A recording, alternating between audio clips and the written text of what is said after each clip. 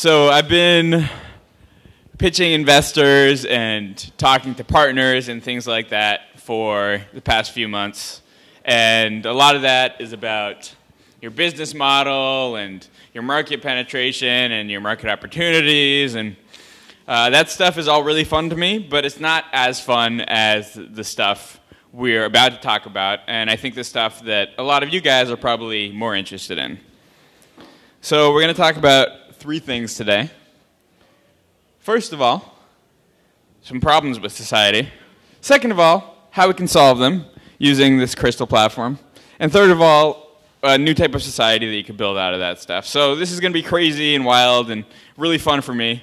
But it's the stuff that keeps me up at night, and I think you guys will enjoy it. So when we talk about systemic problems with how things are set up right now,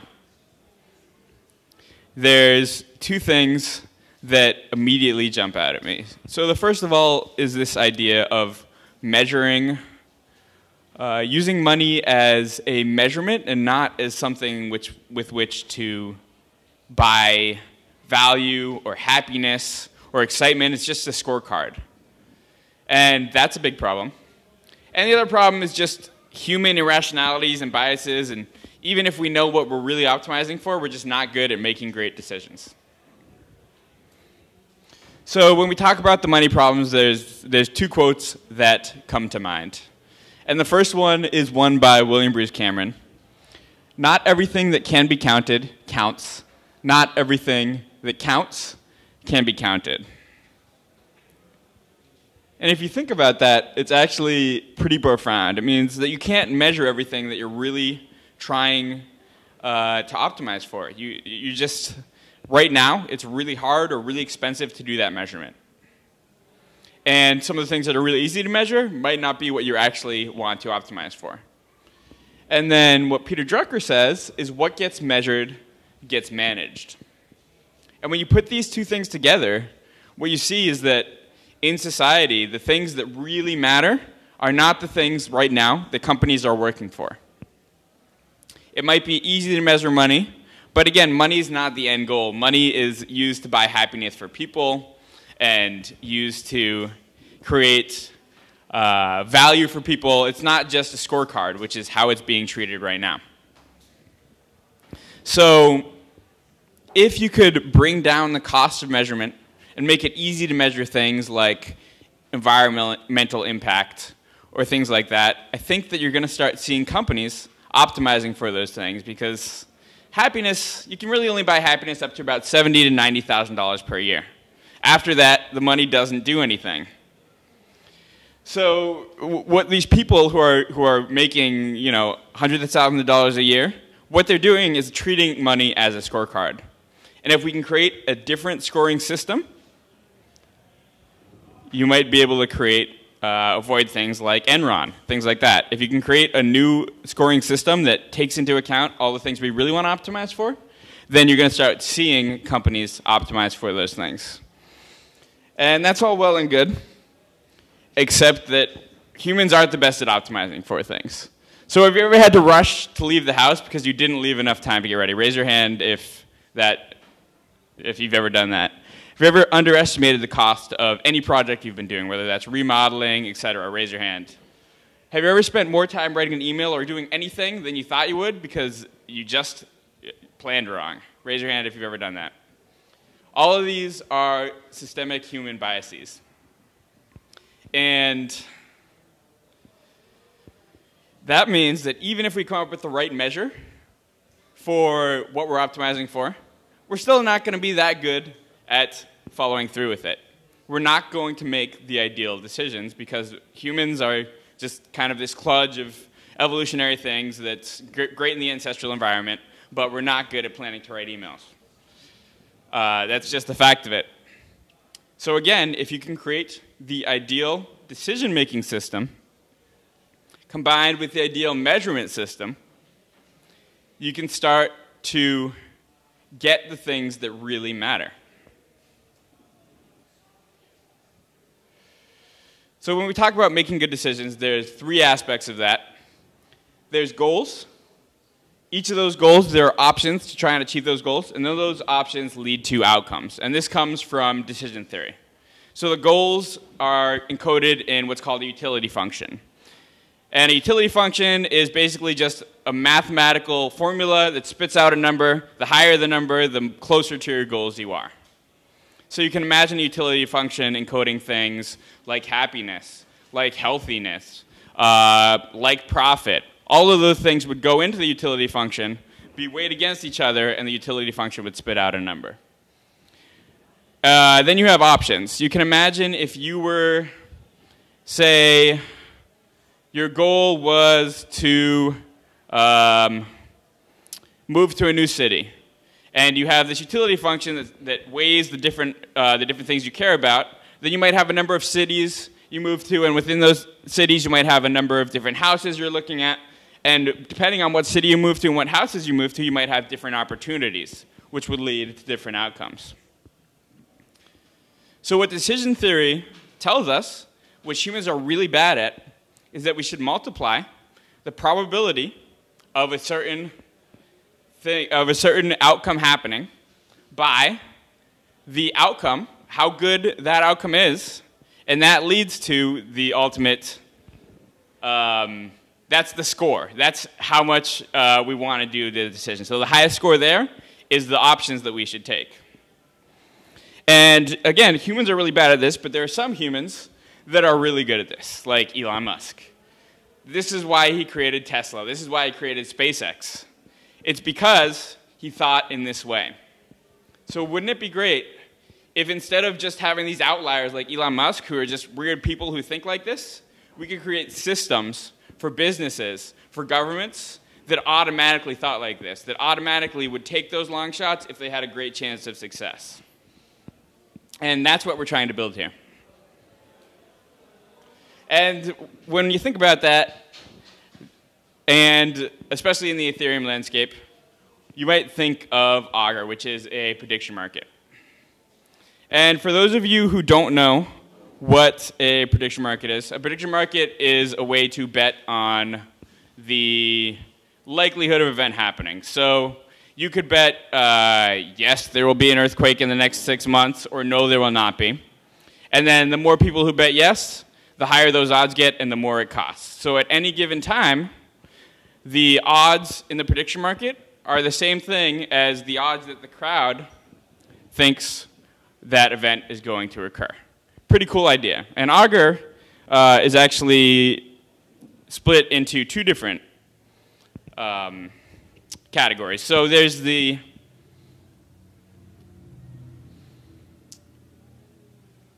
lost my train of thought here. Give me a second. So Augur is split into two different categories.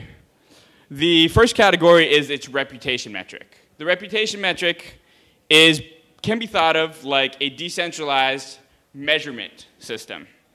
It's based on the fact that if two people are measuring things and they're telling the truth, they're probably going to get the same number. And so if they both put in the same number, the reputation is going to flow to those people, and they're more likely to give that same number in the future. So that's a pretty cool idea because, again, if you can measure things that previously couldn't be measured, then people are going to start optimizing for things that they previously didn't optimize for. That's awesome. And the other side of Augur is, again, the prediction market.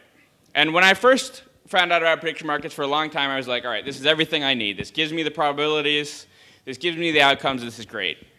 But there's a few problems with prediction markets that ultimately led me to not want to use them.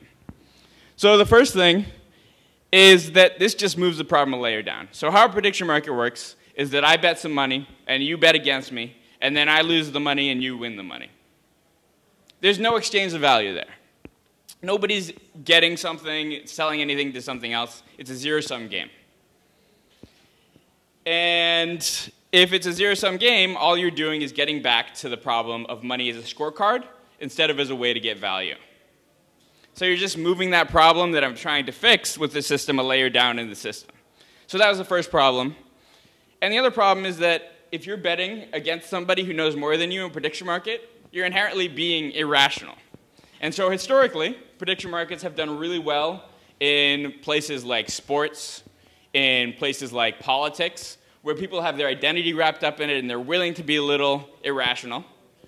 But they haven't done well other places. So again, you're just moving that problem, irrationality, that we're trying to get rid of, just a layer down in the system. There's two other problems with prediction markets that make them not good for the purposes of crowdsourcing decisions.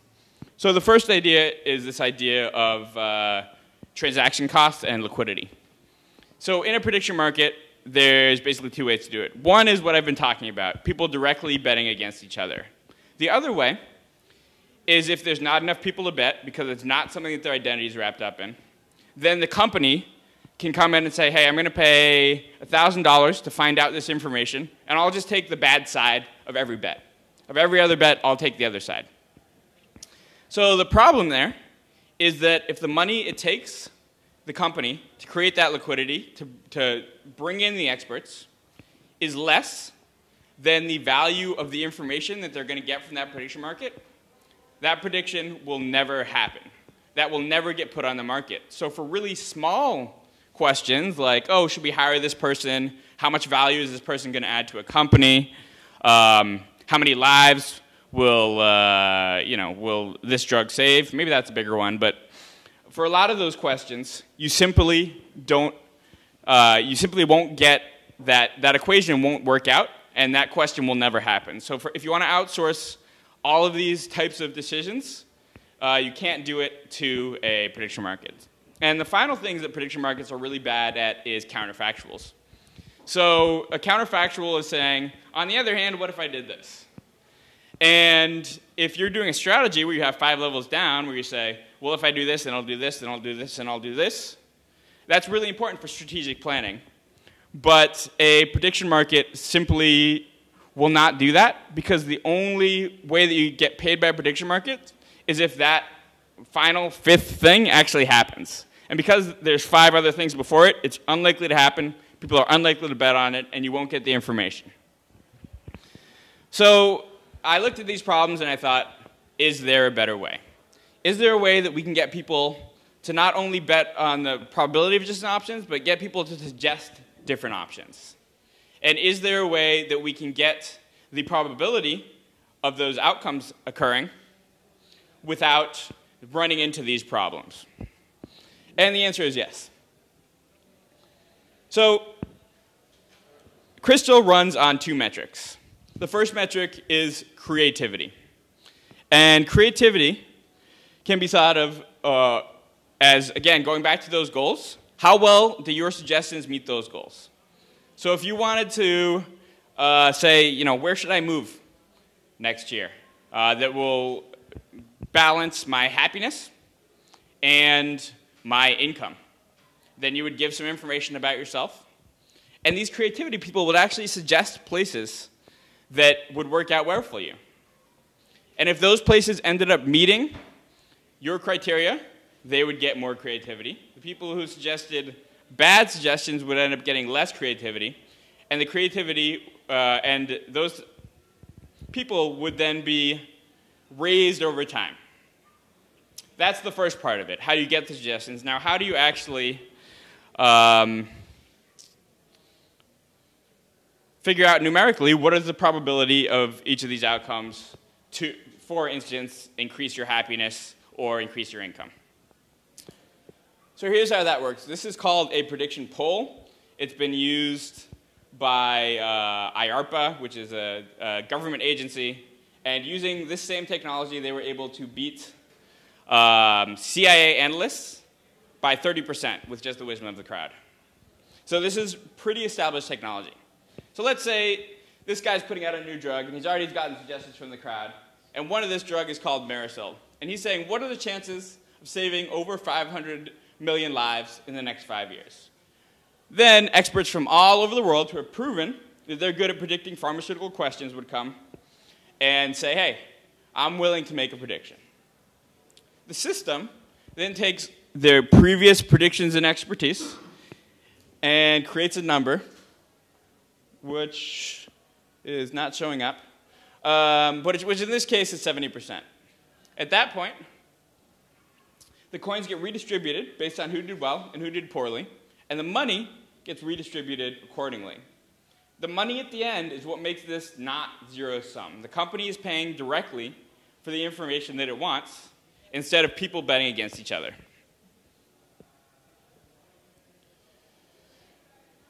So what can you do with this technology? What can you do when you can actually outsource decisions and measure the immeasurable?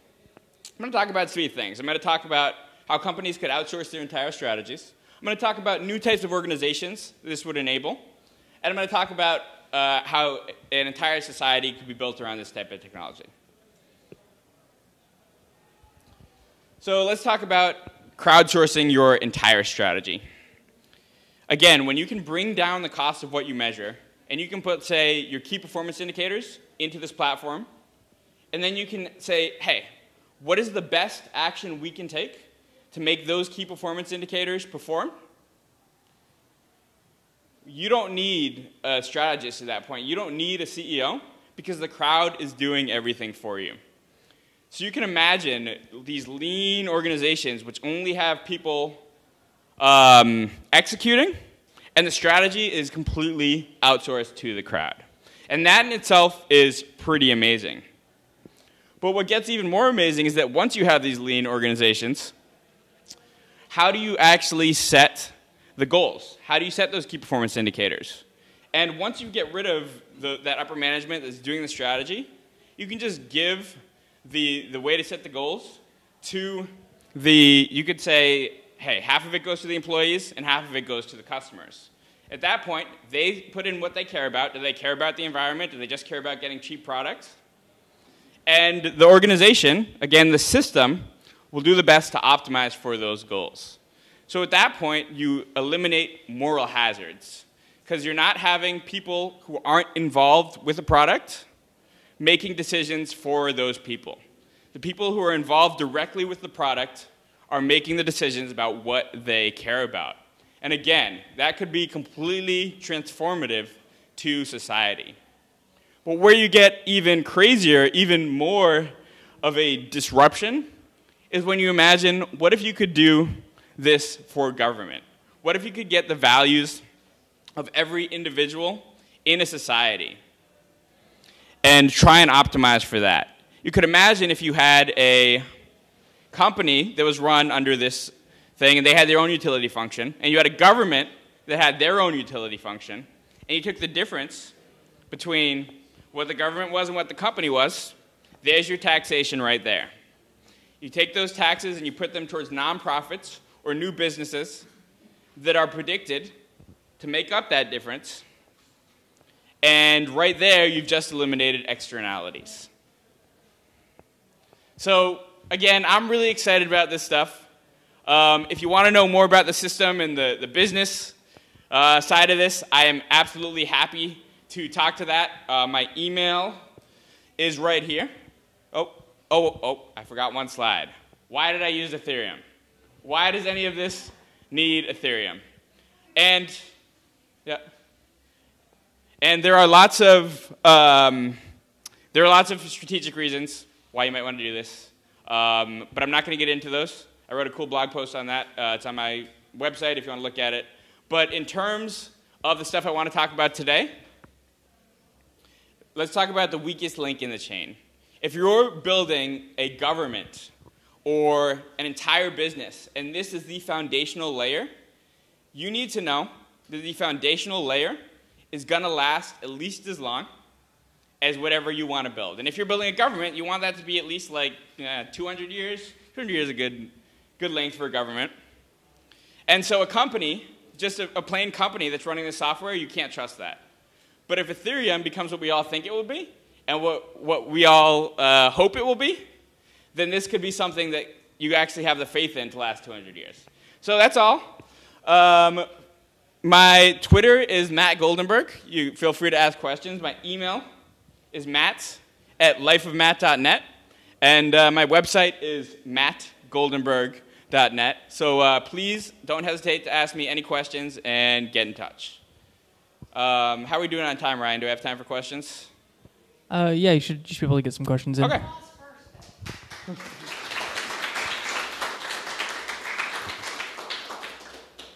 and if there's anybody who happens to be watching online, feel free to @Matt Goldenberg your question, and I'll look at it. Any questions? I have a microphone.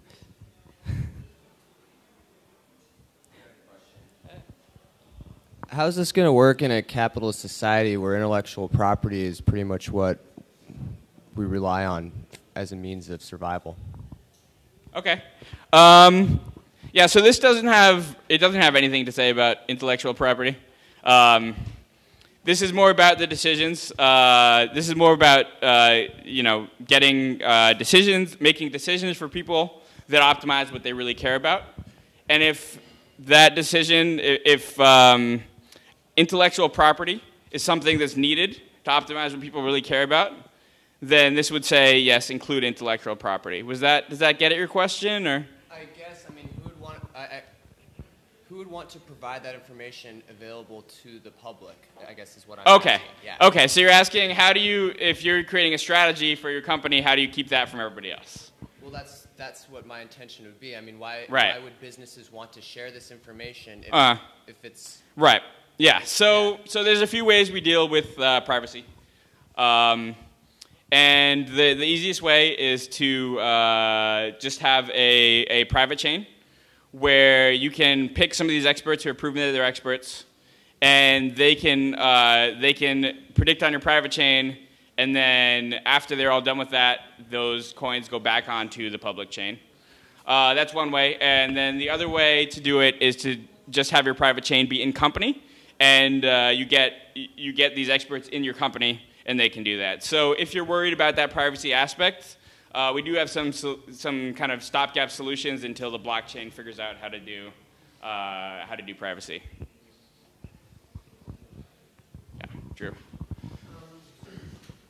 I'm just curious if you've put any thought towards people that can impact future events that they might be predicting, or maybe someone who might have something to gain from spreading misinformation to someone else. I guess those types of attacks. Yeah. So definitely giving thought to both of those questions. So in terms of impacting events in order to predict them, in this case, that you almost want that. Because the events you're predicting are based on your utility function, how much you care about things. So if somebody is betting against you, you want that. The other answer to that is that people on both sides are both going to be trying to do that. So it kind of cancels each other out. There's no more incentive for people to try and influence an event one way than the other way. So it ends up in a wash. And then your second question, could you remind me? I guess it was people who would have a stake in spreading misinformation. Oh, the example I'm thinking about is oil companies would want to bet on predictions about climate or something like that. Right. Yeah. So that is a big problem. If there are oil companies who are putting in their crystal coins to bet against X proposition happening, that's going to incentivize people who know the right information to come in, because they're going to be able to win a lot of crystal coins from that event. So that's there is kind of, if somebody ends up with a whole ton of coins, they can influence events, but they can only do it for one or two predictions before they start to lose all those coins and give it to the people who are actually predicting correctly. Greta, did you have a question back there? Okay. So in the model that you gave, the question about in a capitalist society, you actually had one that was decentralized as far as access to the public for knowledge, but it was a company that was going out to a decentralized source of experts that they could select. Yeah. So you could deploy this technology where you select the people you're essentially outsourcing in order to get advice. Exactly. And I'm just thinking if your customer was a different group rather than, off with their heads for the CEOs. If you're actually briefing this to CEOs, I was imagining you could also brief them that, this is an incredibly powerful tool to get a completely dispassionate group of consultants, not pitching to ensure that their consulting contract continues. Yeah. It is simply on the success of their idea, making their customer successful. They're actually simply competing on the quality of the creativity and the accuracy of their idea, which I think is an amazing idea. And then that they get rewarded almost instantly for every idea that is, a success, and they get essentially punished by not getting paid for an idea. So it's always the relevance that gets rewarded rather than necessarily the reputation per se, although that accrues as well. I love that. And one way to actually think about this platform, if you want to think about it from a business perspective, which is where Greta was coming at it, from disintermediating like management consultants, is that what Airbnb did to hotels, we're doing to management consulting. We're allowing anybody to come in and be management consulting, and you can see the rating of exactly how well they did right there. All right, thanks, guys. I'm going to let Ryan go now, but So how do you deal with situations where the events are going to take some time to play out, and say, especially in strategy over big questions, it may be a year or two before your drug goes through trials and actually gets to market, et cetera? Yeah. So the good thing is that the participants don't have any money wrapped up in this, so they can change their bets at any time. Unlike a prediction market where they need somebody on the other side, they can change their predictions at any time, and they're incentivized to do that because, again, the more accurate they are, the more coins they get, the more money they get. So you don't end up with what prediction markets have, where you have money in and then you somehow need to pull it out because you need it for something. The businesses do need to keep their money in right now. We don't have any sort of IOU. It's in escrow. But hopefully the value of information is such that they're willing to do that to get that information back. All right, thanks, guys. Thank you.